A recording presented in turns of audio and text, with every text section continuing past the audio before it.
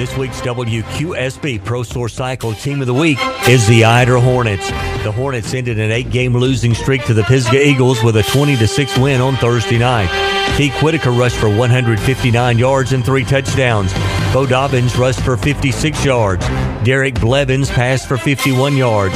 Dylan Overdeer had 10 tackles, and Dakota Cameron had 6 tackles as the defense limited the Eagles to 1 first down in the second half. Congratulations to Coach Brent Tinker and the Ider Hornets, this week's WQSB Pro Source Cycle Team of the Week.